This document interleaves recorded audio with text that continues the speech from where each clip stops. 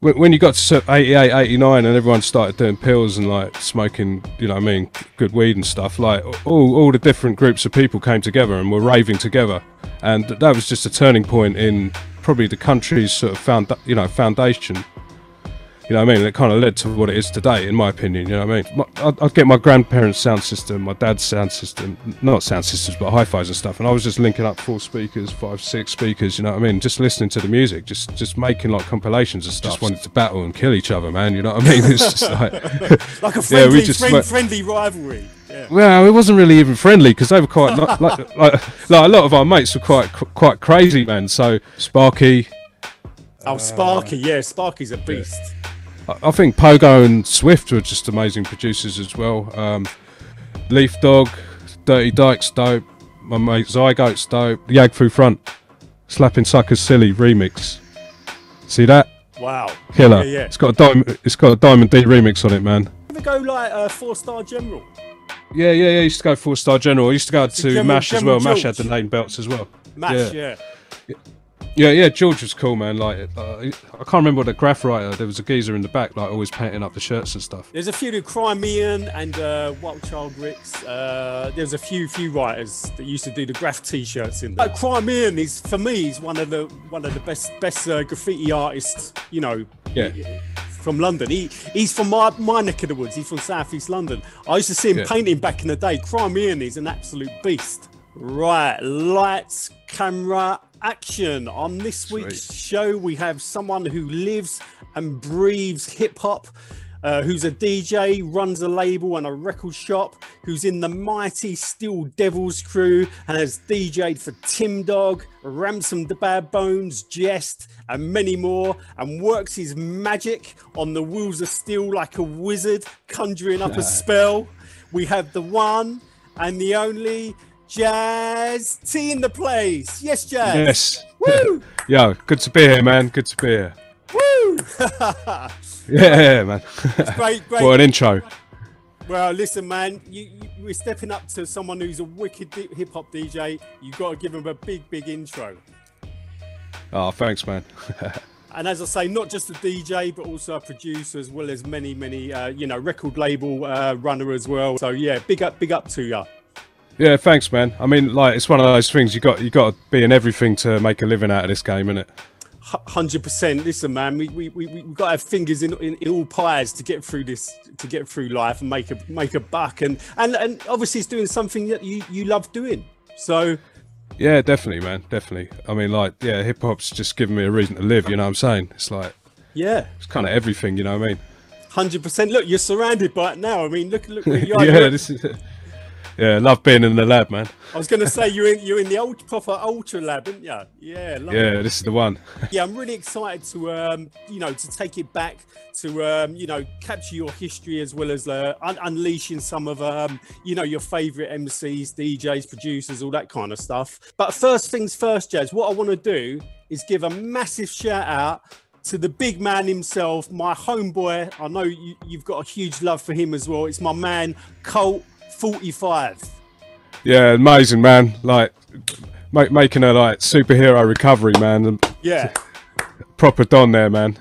100%. Big up, Colt. And I know you're going to be watching this, and we've all got your back. 100%. You're going to pull through this thing as well, man. We've all got you. Yeah, you know that, man. You know that. So, and listen, Jazz, this is going to be a wicked interview. So anyone watching this, share this around the socials, because, you're going to be listening to some wicked hip hop history, and no one wants to miss this. Jazz, first two questions I got is basically, whereabouts are you from, and what was it like growing up, as a kid? Was you growing up in that kind of like that 70s era? Yeah, well, I mean, I'm like a 71. 71 was my year, you know what I'm saying? So I grew up in Watford, and it was a little bit of a kind of racist time, you know what I mean? I think there was some like conservative government shit going on, so they were just making Indian people the brunt of all the bullshit, you know what I mean? So it was like, why haven't you got a job? It's because of these people, you know what I mean? So a lot of the time, kids' parents were just obviously amplifying this kind of attitude, so it was either be a victim or be a fighter, you know what I mean? So I ended up having to stand up for myself because I'm mixed race, you know what I mean? I'm part Indian, part English, Irish, Scottish, Dutch, you know what I mean? So I'm a mixed. I was kind of a big kid, you know what I mean? And I just had to be sort of aggressive just to make sure that, you know, I didn't get bullied, you know what I'm saying? Because it's very, very much a sort of predominantly white area of Watford at the time, you know what I mean? There's only a few, like, families, like a few Jamaicans, a few Indians, a few Pakistanis, you know what I mean? So, yeah, it was tough, but, you know, I dealt with it. And you know, and how times have kind of changed now. I mean, it's changed definitely for the better from what it used to be in the 70s. I mean, and yeah. I think a big part of that is actually music bringing people together, especially like the hip hop music, the house music. You know, it kind of, everyone was united in love with the music and brought everybody together as one.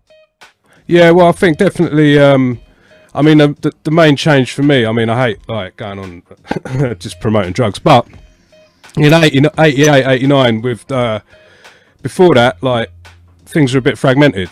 But when you got to sort of 88, 89, and everyone started doing pills and like smoking, you know what I mean, good weed and stuff, like all the different groups of people came together and were raving together, and that was just a turning point in probably the country's sort of foundation. You know what I mean? And it kind of led to what it is today, in my opinion. You know what I mean? Basically, you know, when you was growing up, what music was you growing up on? I mean, was you like getting into that kind of top of the pop sound, like on when was it, BBC Two on a Thursday night? Well, I don't know. What I do remember is like my parents, like they were part of some weird American church at the time, and I don't think they weren't very happy about the whole pop culture thing, you know what I mean? I used to watch Saturday morning TV, and there used to be this thing called Saturday Scene, and they'd be playing all the rock and pop stuff.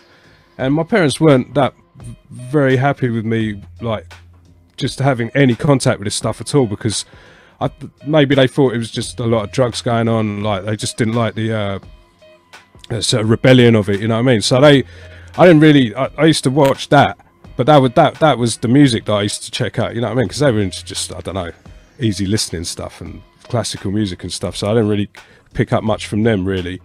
And then my granddad gave me a radio, and then, you know what I mean, after that, like, there's no turning back from that, you know what I mean? And then, and I managed to get my dad had like a little tape recorder, so that was the start of me making tapes and stuff. So I'd tape stuff off the radio, you know what I mean, just like compilations of stuff, you know what I mean? And it would have been like Adam and the Ants and all that kind of crap, you know, like, but you know what I mean, that was the start. And then just got into Michael Jackson, and I used to listen to some reggae shows, and yeah, you know what I mean, it was that was my introduction, really. So what would you say, like the big question, you know, what would you say was kind of like the spark that lit that flame to get you into into hip hop? I mean, I was into BMXing and stuff, and again, I got another sort of tape deck thing, and you know, I'd be listening to this this pirate station called Laser 558, and it was broadcast from the North Sea or something, and they had no playlists, so they'd just be playing all kinds of stuff on there, and I was hearing like Planet Rock and Rocket and Paul Hardcastle and sort of Kraftwerk and this kind of stuff, and when I heard Rocket, that's when it kind of clicked for me, you know what I mean? It's like, you know, shit, this is the sound. This is the sound. What is this? Rocket is such a beast. I mean, grand mixer DST, you know, on the scratch. I mean, the track, yeah. the track was absolutely, it's so ahead of its time. It was wicked, wasn't it? It's like dig it. Yeah, exactly. I mean, what an intro. Oh no, man, and the video's killer as well. I just used to be BMXing, like trying to ride quarter pipes and that, and just and that, people would be playing that, and it's like, shit, man, this is the sound. This is the sound. What is this? You know what I mean? It's like, yeah. So that's what got me into it, I think. Rocket was one of them tracks where it was kind of like, especially because it was kind of, it was on top of the pop, so it hit the top 40. So it was bringing more people into like listening to that kind of scratching sound. They probably thought, what is this? Yeah, exactly. It's just, yeah, this is ill. You know what I mean? And, yeah, changed my life, man. And what would you say? What were the kind of like the early elements of hip hop you was repping? I mean, did you have a little dabble at graph, bit of breaking?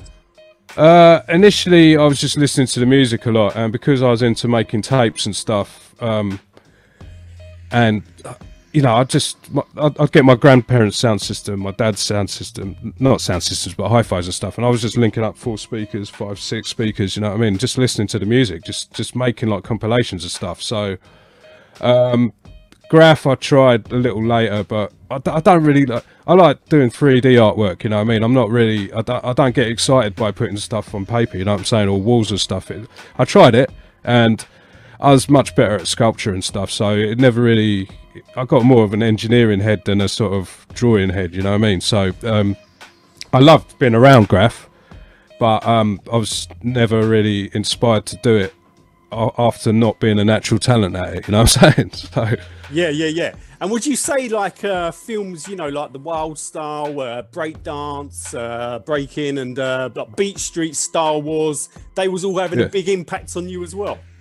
I think I got my mum to buy me some tapes for my birthday, and she got me Breakdance 2 and Beat Street. But I didn't see Beat Street till a lot later, you know what I mean? Because it just wasn't on, you know what I'm saying? Like, and it wasn't until we got a video of it, and I was in Surrey that I actually saw it. But we were watching, Breakdance was on a lot on TV, so I was watching that, and you know what I mean? That just seeing Ice-T and Chris the Glove Taylor and shit, wicked, you know what I mean? That, and then Turbo breaking to Tour de France and that, you know what I mean? Those are just iconic moments with the broom and all that, yeah, classic shit, you know what I mean? So, but so I yeah, mean, sorry, Jazz, sorry to interrupt. No. What a scene that was, where with Ice-T, you know, when they're doing Reckless with Chris the Glove Taylor on the decks. Yeah, exactly. And Tibetan the Radiotron. Tibetan Jam, yeah, wicked Tibetan Jam. Actually, I think that was, yeah, but absolutely killer of a tune, isn't it? Yeah, man, yeah, and I mean, I think the dress code was a bit strange back then, because like, that's the only thing that didn't click with me, because where I was at, it was all about being a little bit undercover. I mean, you're being noticed anyway because of the colour of your skin, you know what I mean? So I was just like, I couldn't really get the way those cats are dressing, but you know what I mean, the music and the performance, and you know what I mean, the style. Well, that style of dress, attitude. That style of dress was all coming in from Grandmaster Flash and the Furious 5. With all the leather outfits with the studded gloves with the metal on. And also you had the World Class Wrecking Crew. They was Dr. Dre and that, yeah. Dr. Dre was rocking all that as well. Yeah. Oh man, and the makeup and that, man. Yeah, I got that World Class track. It's a killer track. Couldn't believe it when I saw them on the front though. What the fuck are they doing? Yeah. But yeah, no, I mean it's different times, man. You know what I mean? Like, they're obviously living in sort of black multiracial communities, whatever, you know what I mean? And they, you know, but like where I was at, you know, you just had to dress like undercover, man, you know what I mean? Who would you say was inspiring you as a DJ? Would it have been Grand Mixer DST? Subliminally, yeah, you know what I mean? Because I heard those, they were the first scratches I heard, you know what I mean? It wasn't until really I sort of come to Surrey, really, where there were actual DJs here, you know what I mean? And those guys, the actual like my mate Andy Gray, my mate Steve Taylor, Astral Mixer, it wasn't until I saw these actual guys DJing that I actually got into DJing, you know what I'm saying? Because before that, like, I was into the sound. I liked the sound of the scratching and that, you know what I mean? I like the electro records and stuff, but I guess DJ Cheese was one of the first people that you heard about the battles and stuff. King Cut, but it wasn't until I actually, yeah, King Cut, exactly. And Coast to Coast, but it wasn't until I actually saw these DJs when I moved to Guildford that I was like, let me try this, and then Andy let me try it, and it was like straight away I got the scratching straight away. So it took me about 6 months to learn mixing, and that's when I kind of got into it. So those guys probably inspired me more than the American guys, you know what I mean? Yeah. And what would you say? What was your first kind of DJ setup? Did you go straight in for the Technic 1200s? Or was you like, did you have those, I can't remember, like the Tandy style decks? No, well, what we had was, my mate Andy went round his house and he had a stack system, which was, I don't know, 1.2 meters in the air, you know what I mean? So it was a decent height. And then he had a desk, and then he had a phonic mixer, which was like angled like this, and it had no crossfader, and it had channel faders, which were nice channel faders. And then next to that, he had this wooden-based Pioneer deck, which had a metal arm on it and a little yellow Shaw stylus, and that was the first setup I sort of ever went on, you know what I mean? And then I think Andy ended up moving out of his house. He moved into my parents' place for a while, and then we had that Pioneer deck, and then he got hold of this JVC deck, and the JVC had a rotary pitch on it, and then somehow I think he went to, there was an electronics shop in Guildford called Basic Electronics, and he went in there and he picked up one of those Realistics which had the crossfader, and so that was the first proper setup where we could actually mix stuff, because before that it was like finding records that were the same tempo, but once he had that rotary pitch on that JVC deck, then you know what I mean. You could mix it up. But could you do scratching on them decks as well or not? Yeah, they're both belt driven. Right now, scratching wise, he had this style where he'd hold the side of the record, and so the JVC wasn't that good for scratching. But the Pioneer, I think we took it apart, and it was, the platter was spring loaded, and I think we bolted it down so the platter couldn't, or the base of the platter couldn't move. And it had this little yellow Shore stylus on it. So for scratching, because it had the metal arm and everything, I mean, the arm looked like a Technics arm, you know what I mean? For scratching, the Pioneer was sick, man, you know what I mean? It was dope. So we could, you could pretty much do all the current scratches with that setup. And it wasn't until I managed to blag my mum to guarantee us on a loan on getting 2 Technics. So we got the Technics, and the Technics had these... Where'd you get them from?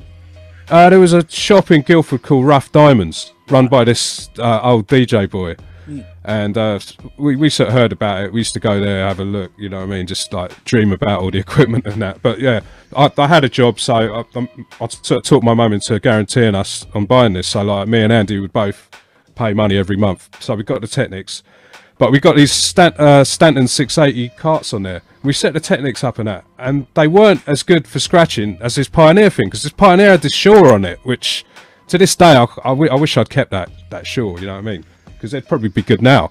And how long would you say you was kind of fine-tuning your craft? Well, Andy was a perfectionist, so he would always he would never let us play out. You know what I mean? And then eventually me and him sort of parted company, and like a couple of other guys came round and they were like, "What are you doing? You're an amazing DJ." I'm like, "What?" And they were like, "You should be playing out now." So I'd say that was probably about a year after starting, like people started rating us, or me, and then I just started doing house parties, because Andy took one of the decks. There was about 6 weeks where I only had one deck, and after that I was just like, man, I need to get another deck, because I was like all ready to give up and that, and then I just had the bug, man. I just couldn't give up. It's just, so I was like, Mum, look, you got to help me buy another deck. so we kind of extended that little loan thing, you know what I mean? I got another deck, and then yeah, started doing house parties, because I was one of the first people to have Technics in the area, you know what I mean? So whenever there was a party going on, people would hit me up, and I'd, you know what I mean, we were doing all the parties, so it's dope. One good thing about the whole hip hop thing was, for me, because it's good and it's bad. Being a DJ, it's materialistic, man. I mean, look at all this shit. It's like when you move house, like it's like what the, you know what I mean? I had 70 boxes of records when I moved into this place. 70 boxes, you know what I mean? Fortunately, Miracle helped me pack them all up, and we had some removals guys, because I probably wouldn't be walking now if I'd have carried all them. But the bad thing is DJing is well materialistic. You're sort of got by the balls with all this equipment. Good thing is, it made me always have a job, you know what I mean? So I always had money coming in, you know what I mean? And obviously, you know, being a hip-hop DJ or DJ in general, I mean, basically, you know, vinyl is key. So sourcing that vinyl, getting them rare gems, but maybe somebody else ain't playing, is a big part of it as well, the breaks and all that. So where was you kind of record digging back in the early years? Was you going like charity shops, Jumble Sales, Groove Records, all these places? Right, now, basically, back in the early days, all the music you wanted was current music, you know what I mean? And all the jazz and the funk and the soul, those guys treasured that shit. So you'd never see that in charity shops. You just wouldn't. No. And all those records, even back then, were going for money, you know what I mean? So digging wise, there was a Virgin Records here. When I was in Birmingham, I think there was another Virgin there, like independent store. I used to go to Groove. I used to there was a HMV in Guildford that I used to go to, and I knew one of the guys there, so whenever anything hip hop used to used to come in, like he always used to sort me out. Like he used to buy it on his staff discount and that, which was a proper touch. And then we had a collector's record centre. There was a guy called Ian Clark who's just a proper head. He just had everything. So we used to get. He used to show us stuff, you know what I mean? Because originally, like, I wasn't. When I got into DJing, I didn't come in from a breakbeat angle, you know what I mean? I came in from. I was playing hip hop records, you know what I mean? Yeah. So because, you know what I mean, it wasn't till later that I realised that, yeah, I need to have breaks, you know what I mean? What do you mean later? Would you say around the kind of 86, 87 kind of, well, you know, when the those what were them breakbeat albums that come out? Ultimate Breaks and Beats. Ultimate Breaks and Beats, yeah. Would you say I'd say probably like 87, 88. That's when I started getting into breakbeats. When I started rolling with DJ Miracle, because he had killer 45s and he had all the ultimate breaks and beats, and he kind of got me more into like cutting breaks, because before that I was still cutting 2 copies of stuff, but it'd be hip hop instrumentals for the rappers I used to roll with and stuff, and also hip hop instrumentals, you know what I mean? You got like the whole beat, so if a bit wore out, you just like move on. Whereas like break beats, you know what I mean? You only got a few bars of stuff, so. But so like I'd say late 80s, you know what I mean? And have you got like a selection of like breaks that you absolutely love? I mean, for me with breaks now, I like 45s, you know what I mean? So I've got a lot of breaks on 45, a lot of doubles 45s.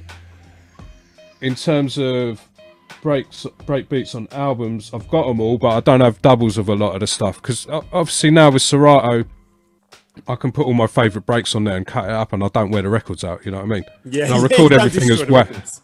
Yeah, and I've got everything as WAVs, you know what I mean? So it just sounds killer, you know what I mean? Anyway, so sound-wise, it doesn't make any difference. Yeah, no, so, totally. But yeah, 45s, I've got a lot of breaks on 45, and I'm sort of collecting all that stuff and just catching up with stuff that I might have missed over the last 35 years or whatever, you know what I mean? Because I don't know what I'd do, because, you know, if I was going to collect this really rare kind of 45 break and I've got it on the turntable, I'm not going to really want to start cutting it up to bits and possibly ruin that record by putting a scratch on it. I'd want it in mint condition, because you pay good money for that and it's a rarity. Yeah, I mean, for me, my mate DJ Random, I mean, he always looks at He just hustling stuff over his shoulder. Yeah, that's what I'm saying. So to him, records are like a tool. So, I mean, whereas I do keep my stuff in good condition, I will cut it up at a party, because otherwise, why have I got it? You know what I mean? Because I treasure these things, but also it's like those are the things that make you as a DJ. You know what I mean? And if you're not playing them out, it's like, what's the point? Yeah. So you know, when you're playing out the rare shit like in front of people, and even if a couple of people get what you're doing, you know what I mean? It's worth it. And I'll with a lot of those really expensive records, you know what I mean, a lot of them I've only got one of anyway, so like I just, you know, I'll play it and then you know what I mean, I'll be cutting it with other records, so I won't just be cutting the loop up, wearing it out, which is another way of not fucking the stuff up. Not getting 2 copies of like the real rare shit, you know what I mean, because it just stops you from like mashing them up, man. No, totally. And big shout out to DJ Random. I'm going to be interviewing DJ Random shortly, actually, in the next couple of weeks. So, yeah, that's going to be a wicked interview as well. Yeah, he's a legend, man. He's one of the people that made me what I am, you know what I mean? Like, me and him going at each other, like, back in the early days, you know what I mean? It was just, like pushing each other. Yeah, man, exactly. Actually, I was going to say, because obviously, you know, you're in the Still Devils crew. So, it was DJ Random that started that crew, is that right? Yeah, he started the crew. I mean, back in the early days, like in the sort of 88, 89, like his crew used to come over from Bracknell to Guildford, and like we all just wanted to battle and kill each other, man. You know what I mean? It's just like a friendly, friendly rivalry. Yeah. Well, it wasn't really even friendly, because they were quite like a lot of our mates were quite crazy, man. So I think the fact that it was hip hop stopped us from actually beating the shit out of each other, but you know what I mean, I think there was a little bit of like you know, well, yeah, we didn't really like each other, but then like years went by, and then we sort of got back, I saw him at the Breaks in Reading. Prone used to do this event called the Breaks in Reading, and I saw Random there, and like he just seemed in a really happy, good mood. And I just remembered him always like being like, "I'm gonna kill you," and then we went to another event in Reading, and then I actually started chatting to him, and I think DJ Chad actually had come into the record shop and said, "Yeah, Random wants us all to link up." And then I went to this other thing in Reading, and I started chatting to him. It's like, man, this guy is just like, he's a don, you know what I mean? Like, why didn't we get on, and why didn't we do stuff from like back earlier on? But I think the battle thing is kind of what built us, and you need that because that's what it's all about. And, I mean, Dom is like 100% savage. I mean, you know, he's a total battle DJ. I mean, he's just so natural at it as well. Yeah, exactly. And so we got together, and then we played at an event called the Turntablists. This guy called DJ Onion put this event on, and then you had I think there was myself and Random. We DJ'd together for the first time ever. So we had 4 turntables. I'd cut breaks up, he'd scratch. He'd cut breaks up, I'd scratch. We'd cut breaks up together, and it just was like, man, we got chemistry here. And then I'm not sure if Chud played, but Dixie, who's now Gallo Point, was also playing there, and Onion played. And I think Box Clever, he was also quite a good DJ. I think he did a set as well. And from then, Dom was like, okay, we're going to put a group together. I'm going to call it Steel Devils, and we're all going to be battling. So from then on, we just all started battling, you know what I mean? And I didn't feel like I was kind of ready yet, you know what I mean? But I was like, right, 5 years, and I'll be good enough to, you know what I mean? And yeah. Rest is history, really. Yeah, well, I can't wait to speak to DJ Random and get that kind of Steel Devils history, and obviously, you know, the DMC championships and all that. And he hasn't got just one DMC jacket; he has to show off and wear 2 of them. He's got 2 of them. Yeah, man. I ain't got any DMC jackets, but we did come. We did come third in the UK's. I think it was 2003. That was me, Chad, and Random. It's great. Yeah, really proud of that routine, man. It's on YouTube if anyone wants to check it out. But it's just that was a real good time for the crew. You know what I mean? And we did the ITFs in Europe as well. And it was just a tight routine. You know what I mean? Nice piece of music. And in terms of you know, battle DJs, can you give me a selection of some of your favourite? I mean, for me personally, like DJ Cash Money is without a doubt. I think he's my most favourite battle DJ, scratch DJ. Have you got some favourites? Yeah, I mean, there's too many. A lot of favourites. Right, but attitude-wise, I'd have to say Random every time. You know what I mean? But in terms of other DJs, Jazzy Jeff. Although he never really battled. Mr. Sinister, love Mr. Sinister. Really into Mixmaster Mike. Shortcut, DJ Craze, amazing DJ. Yeah, Cash Money's definitely dope. So many. There's too many. UK, yeah. We've got John First. He's a fucking monster. But Pogo, Cutmaster Swift. Well, I was going to get to those guys. I mean, Pogo and Business and Swift. They're probably, again, we heard them on the radio. So in terms of influence, those guys probably influenced us more than anyone else, you know what I mean? Because Pogo was always on, I don't know, I think it might have been 279 show, but he was always on there just smashing it. And the Business was on Westwood show, killing it, you know what I mean? And then other DJs, UK, Prime Cuts, you know what I mean? Absolute monster, Mr. Thing. DJ Supreme. I mean, Supreme's scratching. He's got some wicked scratching. Yeah, no, he's one of the innovators. I mean, like all Cuba and those guys, like they always talk about Supreme because he just had that unbelievable style, which is like way ahead of anyone else. You know what I mean? So yeah. wicked scratch pattern. Yeah, definitely Supreme. But yeah, man, it's too many to remember, really. there's a lot. I'm sorry if we've missed anybody out, but yeah, it was kind of, Jazz was put on the spot with that question a bit, probably. So it's time. Yeah, no, that's cool. and there's too many to name. Yeah. In terms of like, you know, hip hop producers, have you got some favourite, you know, hip hop producers like UK and obviously US? Yeah, man. I mean, production wise, obviously you got Premier, Pete Rock, Marley Marl, Said G, you know what I mean? Yeah. Godfather Don, Blade, like it was a wicked UK producer that never really gets mentioned. Sparky.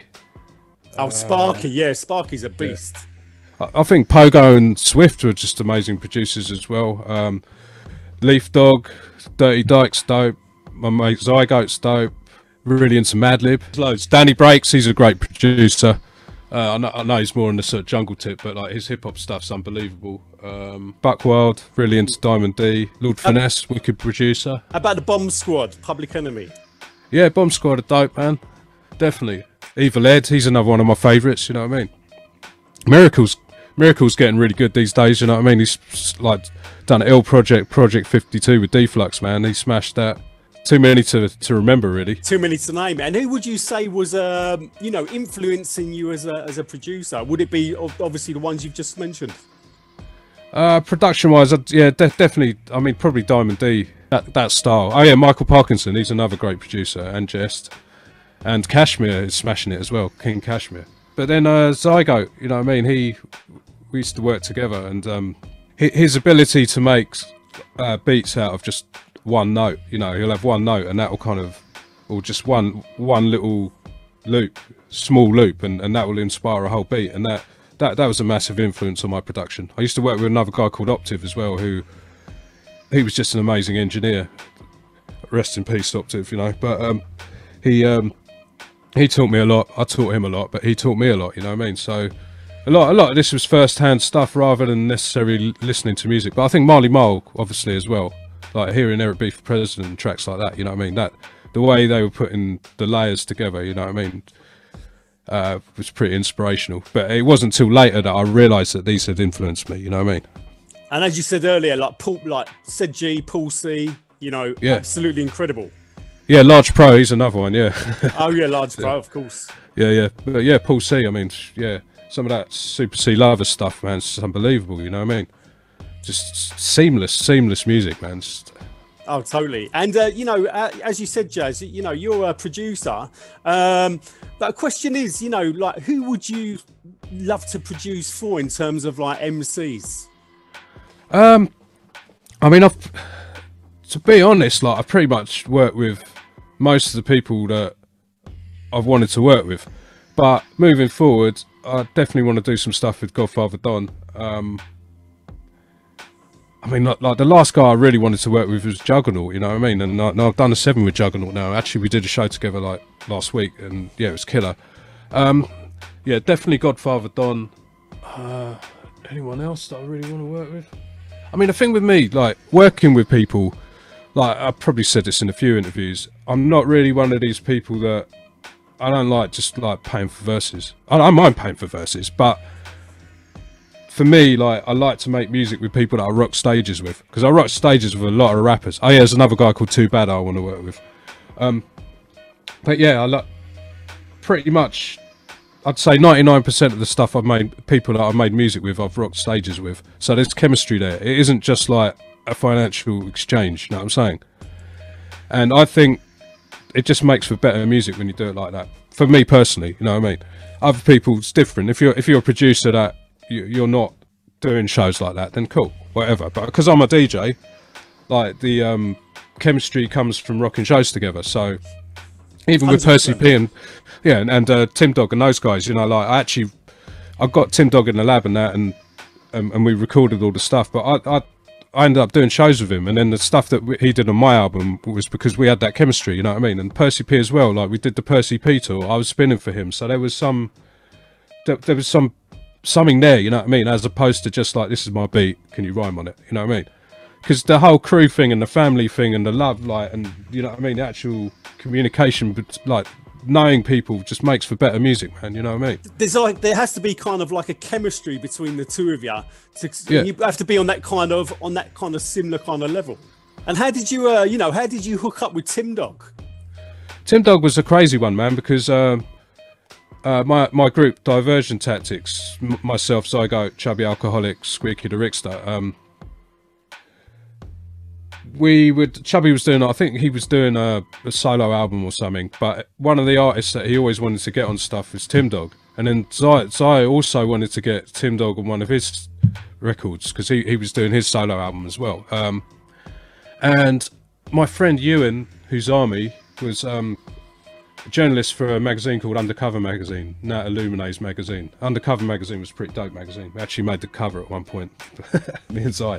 Anyway, so I was speaking to you, and I was like, yeah, really would like to get Tim Dog on a couple of records. And he was like, oh, Tim Dog, yeah, he was trying to get on the cover of the magazine.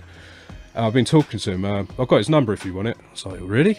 So I got his number. I was just thinking, do I phone Tim Dog? Like, you know, I've listened to the records, man. He might end up fucking kicking the shit out of me or something. yeah. So I was like, all right, I'm going to phone him up. I phoned him up. The thing is, though, like Jazz, you don't come across as like a nerd. You come across as a real kind of cool cat that's really calming and all that. So you must have been. Was you a bit kind of shaky ringing Tim for the first time? Yeah. Well, this is it, man. So I'm just in my fucking dining room thinking. Well, Shall I do it or not? Shall I do it or not? Yeah, I was just thinking, how am I going to do this? It's like, you know what I mean? We're like worlds apart.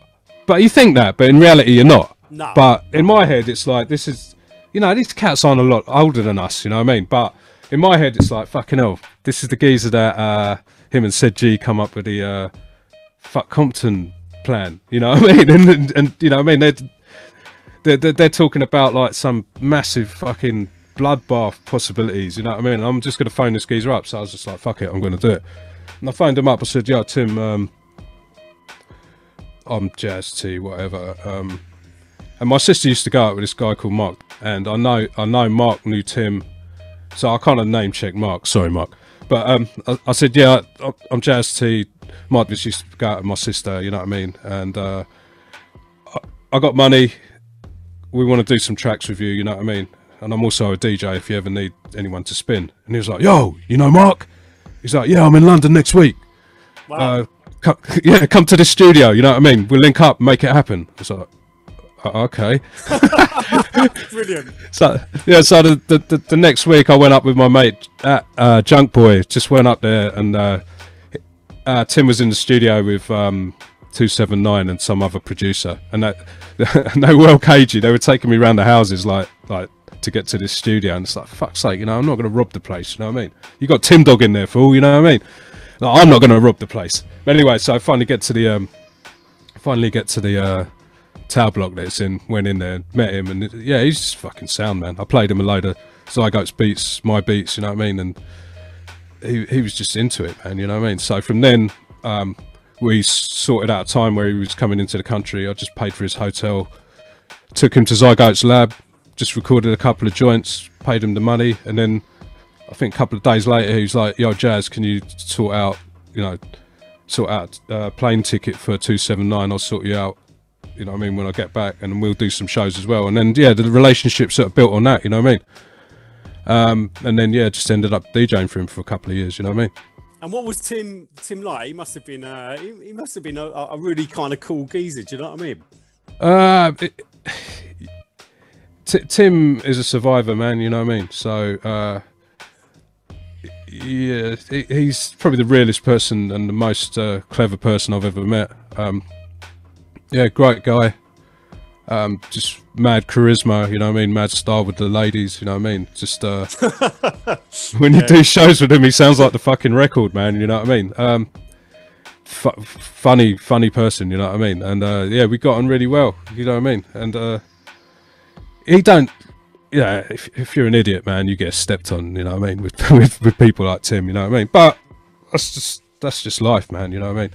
If you haven't listened to the records and you're expecting to be, you know, there's certain rappers that you know, they're not lying, and he's one of them. Yeah, no, 100%.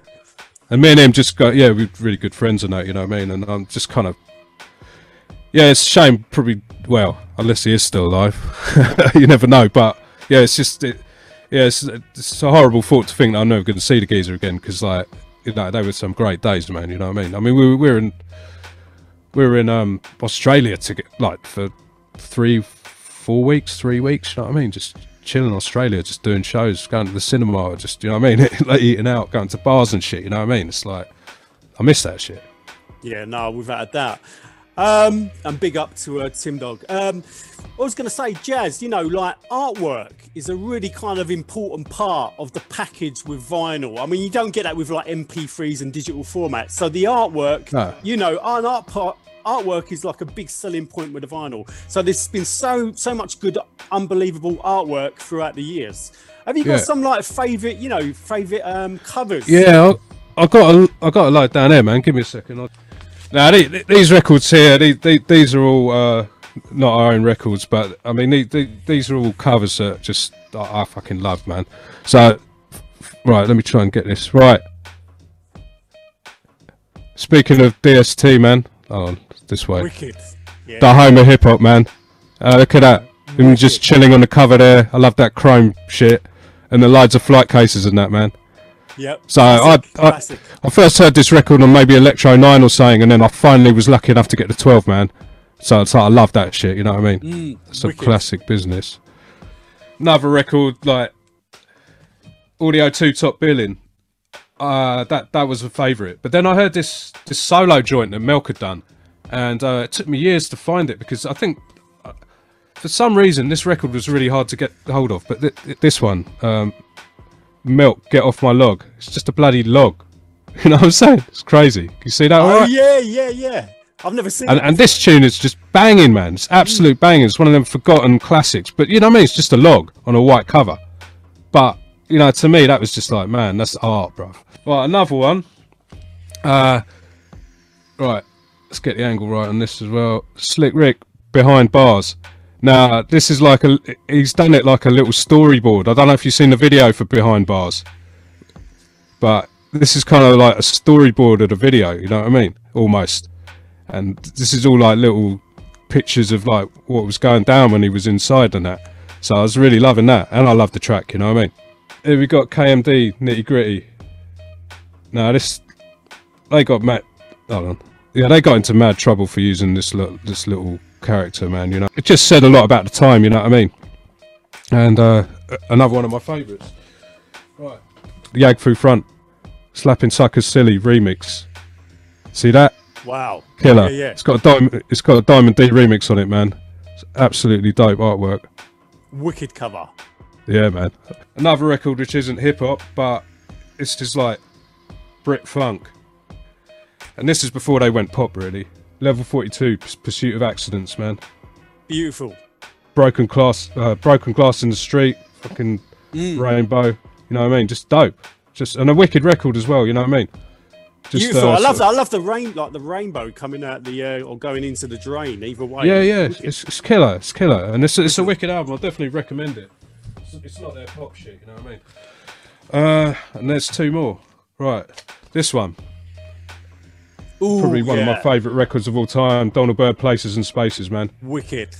It's one of those covers. I like artwork which makes you want to be there, and you look at that and you want to be there. You know what I mean? And they just come correct with that. That's just a perfect visual representation of the music, I reckon. So yeah, love that.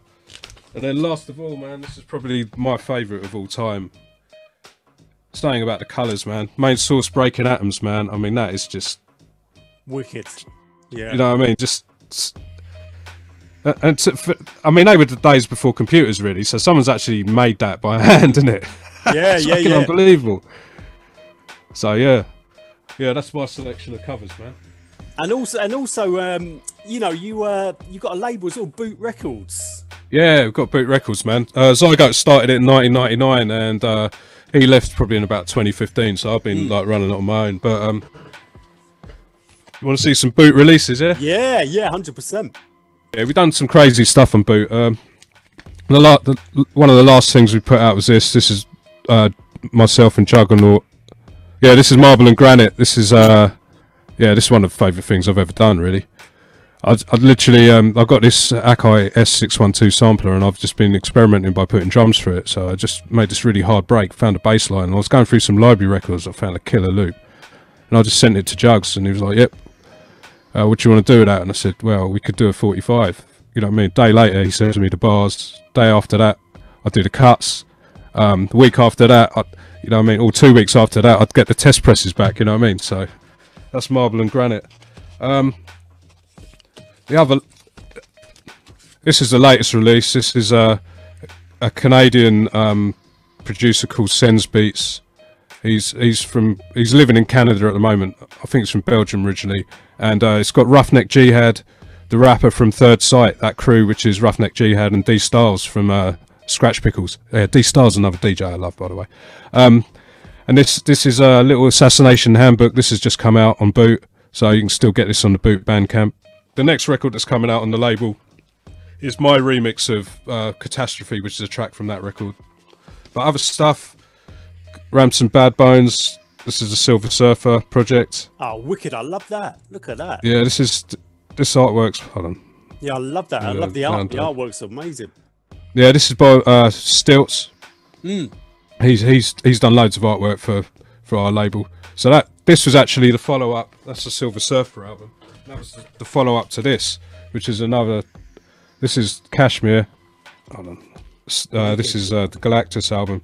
So the Silver Surfer was follow up to that. But yeah, Stilts just kills it, man. Mad skills. Another great record, Stilts artwork. This is myself and Lee Scott. I love it. It's beautiful, isn't it? It's part, as I say, it's part of the package. Yeah, man. And this one came out earlier this year. This is Ramson Bad Bones Dark City. It's another Stilts fucking mental artwork. Dark City. And the back's crazy, man. See that? Yeah, the old shoot up. Yeah. Love it, love it. That's Stilts again. That's still available, Dark City, on the Boot Bandcamp. Then we've got Michael Parkinson, Back in Business. This came out at the end of last year. Not many copies of this around anymore, but this is a killer record. 3 tracks produced by Parky himself, 1 track produced by me, and 1 track produced by me and Zygo. One of my favourite records we've done. It's got Napoleon the Legend on there as well. American Cats, wicked. And then probably one of the records I'm most proud of is back in about 2008. I spoke to business and I was like, you really want to do some stuff with Bionic? And he was like, yeah, just take his number and just give him a call. I was like, what, just give him a call? He said, yeah, be fine, you know what I mean? He'll be up for doing stuff. I was like, really? Because Bionic to me was kind of on that Tim Dog level. It's like, I've seen Bionic getting aggy with people, man. I was just like, what, I'm just going to phone up Bionic. So I phoned him up and he was cool as fuck, man. Just went round there with Zygo, played him a load of beats, and one of the beats he actually wrote a track to, and it was called Super Lover at the time. That's the cover there, done by Ronnie Wanner. Wicked. Yeah, it was called Super Lover at the time. I did some cuts for it and that, and then I ended up DJing for Jess, and me and Bionic kind of sort of were out of contact for years, and then Rodney somehow got him back to do the London Posse reunion, and I kind of reconnected with him, and I saw him at one of the DMC championships that I was DJing. I was doing all the background music, you know what I mean? I saw him and he was like, yeah, I remember you. And I said, well, we did a track together, I don't know if you remember it. And he was like, no, I think so, just email it to me. And I emailed it to the wrong email address, and then put the 1 on there, and then I'll get a phone call. He's like, right, yeah, this is the track we need to come back out to, you know what I mean? So redo the cuts, because I'm not on that, because I was using some other cuts that were like a little bit sexist and that. From one of his other tracks, he's like, no, I'm not on that thing anymore, you know what I mean? We just change the cuts up and do a B-side, and yeah, and we'll put it out. And he was like, I also want to do the video in New York, so we ended up going to New York. It's an incredible tune. I mean, I absolutely love it. I mean, and the video to it as well is next level. I mean, Bionic for me as well he's absolutely wicked. Yeah, and to have him on, have him having done something on Boot, man, it's just like, you know, it's just unbelievable, really. I mean, and again, he was just such a wicked guy to work with. I mean, we've done a load of other tracks, but it's up. I mean, he's back in Ghana now, so it's up to him what we do with him. You know what I mean? But for my like personal collection, there's a couple of bangers in there. You know what I mean? That one day might see the light of day. Right. So this is the artwork for that the next 7 that's coming out on Boot. This is done by Matt Littler. I don't know if you can see that properly. There's just a couple of stickers because I haven't actually got the wax back yet. So that's going to be another killer. But yeah, with the Bionic record, I just want to big up Lee Scott, because I played it to him. Well, I told him about it way before I saw Bionic again, and I played it to him, and he was like, "Man, that's got to come out." Because I loved it, but Zygote wasn't that into it, and my mate Squeaky was really into it, and I played it to Lee Scott. He was like, "Nah, man, that's got to come out. It's got to come out." So he was one of the people that pushed me to sort of reconnect with Bionic and try and get the project moving. You know what I mean? And in the end, it like all came together nicely. You know what I mean? And how can people support these tracks? I mean, have you got like a website directly they can go to? The best way to get all this music is on the Boot Records Bandcamp. Everything's on there that you can still get. We've got a good distributor, so a lot of these records are available in shops. You know what I mean? You should be able to get our stuff on HHV in Germany. Suspect Packages has the whole Boot Records back catalogue. Our stuff's on Juno. So it's in all the best places. But if you want to, you know, obviously Bandcamp, most of the money goes direct to us, and then we can split with the artists and stuff. So you know what I mean? That's probably the best place to go for. But you know, go whatever people's favourite place is to buy records, really. Just support it, yeah, without a doubt. Yeah. And Jazz, you know, how did you get your name Jazz T? Jazz T was like kind of mispronouncing my name when I was a kid, you know what I mean? Because my name's actually Steve, so I won't say what it was, but you know, that was the motivation behind the T. And then the jazz was just like, that was always a style of hip hop I was into, you know what I mean? When I heard jazz being sampled in hip hop, I just thought, this is the style of hip hop, you know, and that kind of represented me. And at the time there was a lot of jazzies and jazz this, and you know what I mean? It seemed like an appropriate name at the time all round. You ever go like 4-Star General? Yeah. I used to go 4-Star General. I used to go to MASH as well. MASH had the name belts as well. MASH, yeah. George was cool, man. Like, I can't remember what the graph writer. There was a geezer in the back, like always painting up the shirts and stuff. There's a few, Crimean and Wild Child Ricks. There's a few writers that used to do the graph T-shirts in there. Yeah, Crimean actually did my logo. I've got one here. Did he really? Wow. Yeah. You know, Crimean is, for me, he's one of the best graffiti artists. You know. Yeah. From London. He's from my neck of the woods. He's from South East London. I used to see him painting back in the day. Crimean is an absolute beast. Yeah, absolute don. So yeah, I was really honoured for him to do my logo. Just have a look in these drawers, man. I swear I've got one here. Oh yeah, you got one. Yeah. Wow. So this is a Crimean artwork. Yeah. Let me wow, look at that. That is wicked. That is pure Crimean style with the long two fingers on the vinyl. Wicked. Yeah, I'm so lucky to have that, man. He's such a don for doing that. You know what I mean? You need to get that put on some merch, Jazz, on some like hoodie tops and all that. No, definitely. That's definitely the plan, to sort of get onto that stuff, because there's a bit, you know what I mean? I've got money in the bank with Boot, you know what I mean? So we need to like invest in some stuff, which is gonna. But the thing is, I need to do it. I've got an album in the working with Joe Armand Jones, that jazz keyboard player, but he's one of the biggest jazz artists in the country now. So he's quite a busy man. He's always putting stuff out. So when that album drops, then I'll probably use that on some merch as well, just so everything ties in with the release. You know what I mean? Rather than just put it out raggo. You know what I mean? Yeah. And you know, you work in the record shop, Dance 2 Records. Yeah, Dance 2 Records, man. With my man Hans, just been working there since probably '97. I got the job there. Wow. So yeah, that's been cool, man. It started off just mainly selling hip hop records. Like they brought me in just to sell hip hop records and just DMC merch and stuff. But then I just ended up. I mean, I'm into all kinds of stuff, man. Obviously, hip hop's what I am and what I do. But you think about it, hip hop really covers all styles of music, because you're going through breaks through rock music, you know, all styles of music. Yeah, exactly. So like, it's made of everything. So I'm into my jungle, my, you know what I mean, my jazz, funk, soul. You know what I mean. I even like some of that early house stuff. You know what I mean. So working in the record shop, I kind of know what's good in all genres to a point. You know what I mean.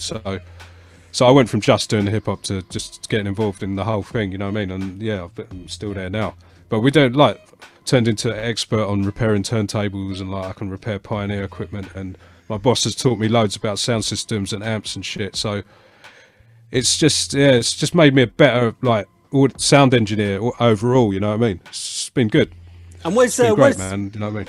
Where's Dance 2 Records? Where can people find you? It's in Guildford. We don't. We got a website, but we don't sell stuff online. It's all about the shop. So I've got a wicked selection of hip hop, drum and bass. Got some nice house bits in there. Got some good secondhand stuff. Some old school hardcore. Got like some good 45s and stuff. We don't keep masses of stock, but there's always dope shit in there. So yes, Guildford Town Centre, just opposite Barclays Bank, man. It's worth coming down, man, because you'll always find something there. So anyone watching this, and like I say, get yourself down to Dance 2 Records. Yeah, exactly. And like I say, we're sort of Technics specialists now, man, so we can pretty much fix anything on a Technics. And if we can't do it, we've got another engineer that can, you know what I mean? So actually got some Technics completely resprayed the other day as well, so I can get that done as well. Can you? What, you can do all different colours? Yeah, I know how to strip the decks down, like totally strip them down. It's quite an expensive job though, but it can be done, you know what I mean? So yeah. They look beautiful. Do you remember the gold ones? Yeah, gold ones are killer. Yeah, wicked. Yeah. And I was going to say, to round this up now, Jazz, what would you say would be your kind of biggest highlights so far? What, in terms of shows or? Yeah, I suppose we've got to keep it on that hip hop thing, isn't it? I mean, obviously, you know, there's other massive highlights as well, but on that hip hop tip. On the hip hop tip, one of my all-time favourite things was we're in Denmark. I managed to get Tim to Denmark with my man Typhoon. Typhoon's like he used to do the new music seminars and that. He's just a killer. He's like a legendary Danish DJ. He's the don out there, you know what I mean? I think he's the one that maybe taught DJ Noise or something like that, but they're really good friends anyway. So Typhoon managed to make the show happen, and we were just rocking the show in this club called Rust in Denmark, and got to the end of the show and Tim was like, right, yo, I ain't gonna do an encore, and everyone's like, ah. And he said, all right, I'll do an encore, what do you want me to do? And loads of people were calling for a chorus line. And Tim was like, no, I ain't going to do that. I ain't going to do chorus line. And I just got my copy of chorus line out, put it on. And he had to do it. You know, forced him into it. Yeah, the thing is, I know he could do it anyway, and everyone wanted it. And he just wasn't, but he's just a natural. Like, he after he said the first word, like, he's just got it, you know what I mean? He is his lyrics, you know? It's just, so we did that. That was killer. We did an Outlook Festival. Just had a band. He's had a couple of bands. The first band was him, Parky, Faith Simon, Quake bass on the drums, and Lou Slippers on the bass. And we'd just done a tour. I think his album Dragon of Ordinary Family was out, and we had a booking in Outlook Festival, and we were doing the main stage just before Pharaoh Monch. And we literally went up there, did a line check, and smashed the stage in front of about 25,000 people, man. Wow. That was crazy. That was definitely a highlight. Another highlight would be it's all shows for me, man, because I think with me the energy of the shows is what keeps me going. But I did Essential Festival. I DJ'd for Souls of Mischief for 3 dates, so we did Essential Festival just before DITC, and just performing tunes with Souls of Mischief was just crazy. And I think we just put out a 12 on Zebra Traffic, Diversion Tactics had, and before Souls went on, I played that, and like somehow I just had a massive following, like on the right hand side of the audience, you know what I mean? And everyone was fucking screaming. So yeah, that was good. What else, man? I recently. Earlier this year, I played the community scratch games, which is just some of the best turntablists in the world play at this thing. And Manipulate invited me to play there, and I played that. And you know, it's one of those things where you really got to pull it out of the bag, man, because everyone is so good. And I was just a little bit, wow, I'm actually going to do this. And I did it, and I did an 18-minute set, and it just kind of rocked it, man. And you know, there's bits of it where I was like, oh, I could have done better there, but like they all liked it, man. So for me to perform in front of those guys and for them to sort of be like, yeah, you've done a good set, man. That was another highlight, you know what I mean? Has it ever gone wrong for you where like you've been DJing, you know, in front of like loads of people and suddenly like the needles kind of jumped or whatever? Has it ever? Yeah, well, Yeah, I wouldn't say all the time, but No. on a lot of the, you know, I mean, out of 100 shows, you know what I mean, like sort of 15, there's going to have like little things going wrong. How'd you handle but, it? How'd you handle that? Well, basically, part of the skill is to make mistakes look. It's like being a magician, you know what I mean? You fuck up. Next, you know what I mean? You don't make a big thing of it. Like, I see a lot of DJs fucking up and they'll be turning around, they'll be pointing at the equipment, they'll be doing this. Man, I'll fuck up, I just ignore it and carry on, you know what I mean? Because at the end of the day, people are there to see you. It's how you handle that. You know, I've been on I've been watching bands and like the fucking strings will break on the guitar. You know what I mean? And they just carry on, like, you know what I mean? They just use the other strings, you know what I mean? Or like latest one, like that mate, he was in mid flow and like the cable comes out the back of the guitar, you know what I mean? And like for a couple of seconds, like they're sort of, you know, a bit of quiet, and then he'll plug the shit back in, but he didn't make a big thing of it. And that's what I'm like. I fuck up, you know what I mean? I don't make a big thing of it. I'll just start again and just carry on, and then make sure when it drops it's just better than it would have been anyway. So it's all about staying professional, keeping that command, you know, just staying in command of what you're doing, you know what I mean?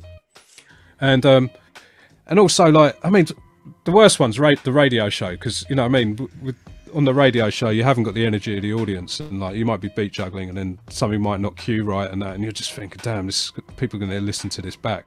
But you just got to carry on. You just got to, yeah, it's just part of live music, man. And not be destroyed by it, you know what I mean? That's no, without a doubt. I was going to say to you, Jazz, what do you DJ on? Kane FM? Kane FM. Yeah, my friend Nomis and my other friend Fame, they started. Well, Kane actually before that, in the early '90s, Nomis and a load of other guys started Kane, and it was a pirate, you know what I mean? And that went on for years, and then Nomis and Fame got together and decided they were going to do it properly. So they did an RSL, 1 month RSL, and me and my boys did it once a week for the 4 weeks, and basically after that they did all the legal stuff, and they managed to get the license. So I think it's been going for probably about 10 years now, 7 to 10 years. And yes, like legal community station, but we've got the Boot Record show on there, and there's loads of other killer shows, and we just no playlist, just play what we want to play.